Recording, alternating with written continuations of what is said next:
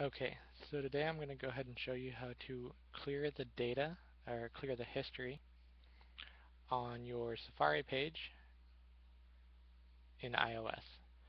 So the first thing we're going to do is go into settings, and then you're going to, up here is at the top, but you're going to scroll all the way down to the option for Safari. And then right here you're going to see a button, Clear History. We're going to go ahead and tap on that. And then we're just going to choose Clear History, and then it'll gray out. Then the history is actually cleared. If you want to clear cookies, which are going to be things you've typed into websites, like passwords, things like that, you can go ahead and clear cookies and data. I don't want to do that today, but that is something if you are concerned with privacy, things like that, you could definitely do that. Also, you can turn on private browsing if that's something that you're concerned with as well.